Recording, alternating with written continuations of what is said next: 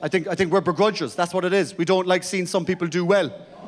American people, very enthusiastic when people are doing well. Irish people, not so much. There could be an article on the newspaper, and an American person and an Irish person could read the exact same article and have two completely contrasting reactions to that same article.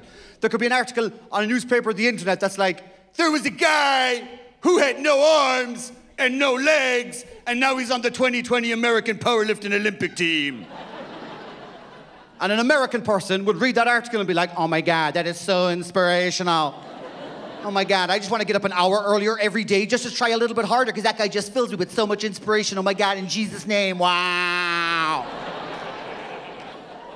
Whereas an Irish person would read that same article and be like, what a show-off cunt. Look at him, that ruining disabled for everyone else. Get back in your chair! Miserable fuckers.